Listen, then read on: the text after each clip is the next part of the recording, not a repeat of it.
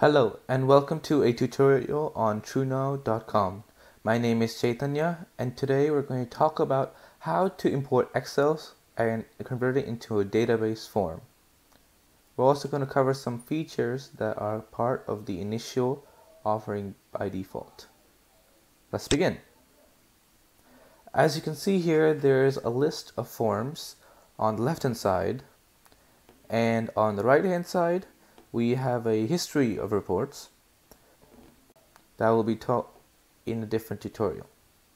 Now, first we'll start by creating a new form. So as you can see here, there is a button here, and we click the button.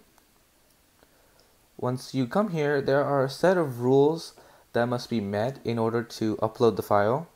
It can only be an XLS, an XLSX, a CSV, or an ODS file extension.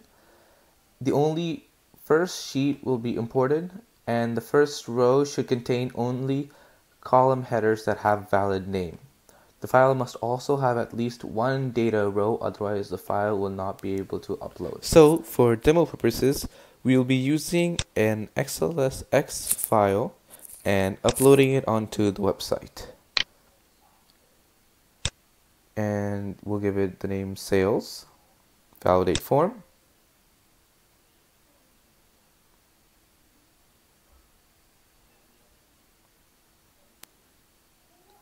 And there you go.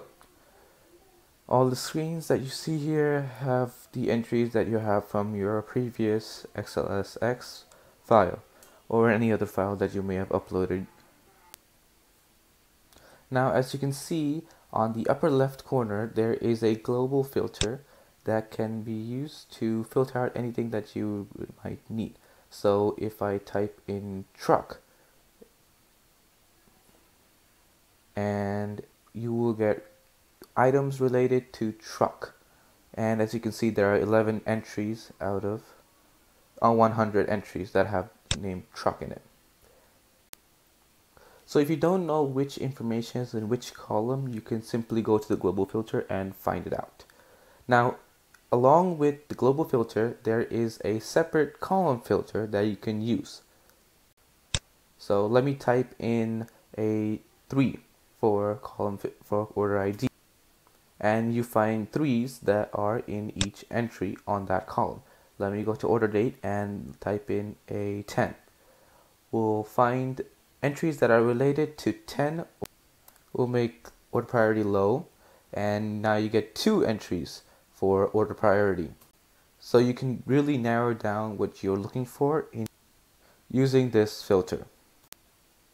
So now if you want to change those entries, you can simply select them, or you can go up and select the select all button, and there's an option there that says edit, and you can click there in order to edit both the entries.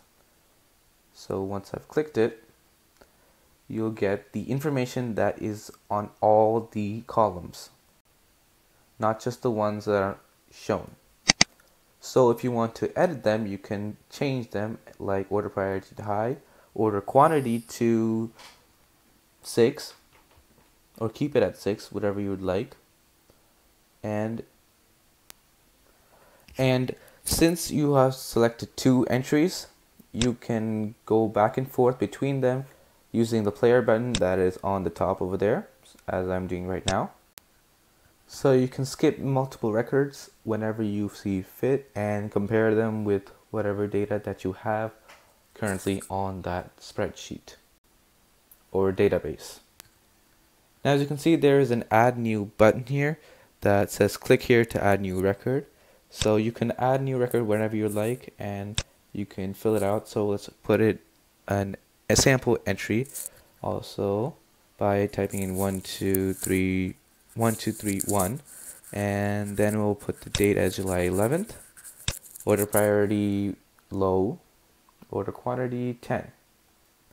So if you want to add a new another record, we can just click the add new button again and make a new one. So 12345, order date being same date, July 11th, and order priority being low, order quantity 20. So as you can see, you can add whatever information that you would want to save on the database form.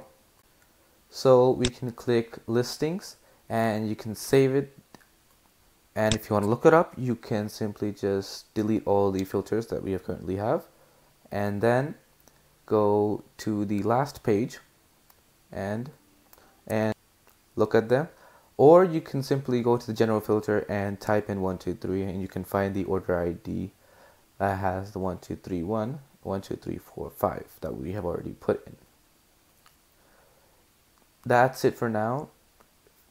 We will be having more tutorials later on, so please stay tuned, and thank you for watching. Have a good day. Don't forget to subscribe to our channel. Click the button now.